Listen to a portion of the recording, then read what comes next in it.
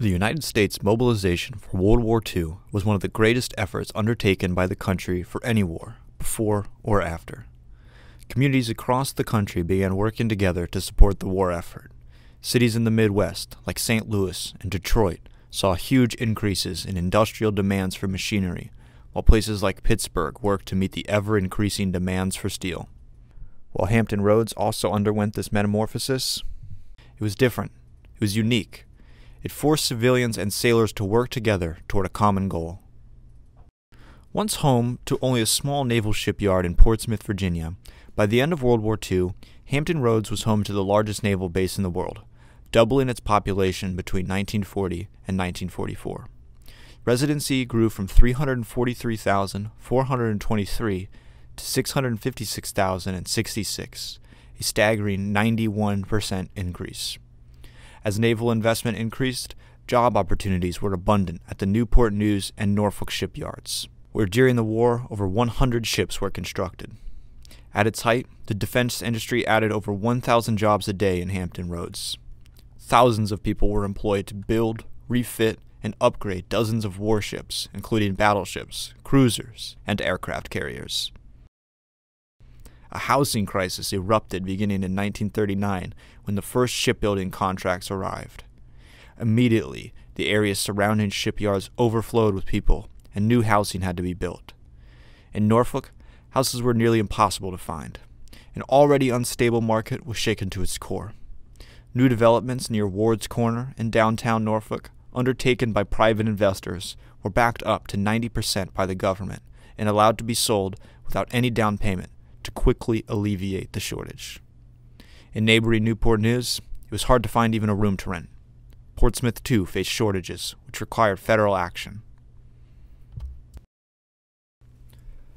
1.7 million sailors, soldiers, and airmen embarked from Hampton Roads between 1942 and 1945. While Navy uniforms had been a common sight before 1940, by 1941 they were ubiquitous with the city as sailors lined up along Granby Street. Vice ran rampant as soldiers and sailors alike tried to get their last taste of freedom before being sent abroad. In 1940, Norfolk police allowed all manner of entertainment along East Main Street, but as the war progressed, the Navy increasingly sought to control the recreation of service members in the city. At Naval Station Norfolk, new initiatives were created to bring baseball to the forefront of sailor leisure time. The athletic field at the naval station was turned into a baseball complex, with hopes to host large events and boost morale. The new facility was named McClure Field after the station's commander, Captain Henry McClure. Naval Station Norfolk, first opened in 1917, expanded its role as a training center, as the Navy began to advance training operations preparing men to go directly into the fleet. In nearby Virginia Beach, new runways and hangars were built for the growing Naval Air Wing. Still, despite the adversity many residents now faced as the wartime economy began to set in, the city's residents supported the war effort in every way that they could. Marvin Schlegel, a resident of Norfolk during the war, explained that the city's story was one of how the city and the Navy learned to work in double harness. War bond drives were constantly advertised in the Virginian Pilot and Norfolk Dispatch newspapers.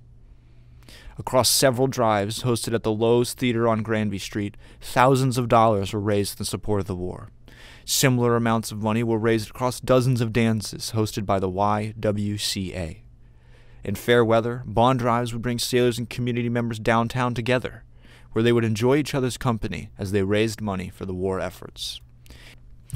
Even children became involved in the efforts as schools like Lee School in Ghent engaged in scrap paper drives, and others, like the elementary school in Bayview, planted their victory gardens and tended to them. In the Freemason neighborhood near downtown, one family's children helped their father's company distribute sand when fears of bombing raids increased during the height of the war. Hampton Roads' response to the war showed the adaptability of the American people and a national spirit devoted to victory. As the need for wartime materials increased, so too did the determination and grit of Americans on the home front who supported the ongoing efforts in the Pacific and Europe. Learn more about the Hampton Roads during World War II, its mobilization and transformation from our other videos in this series.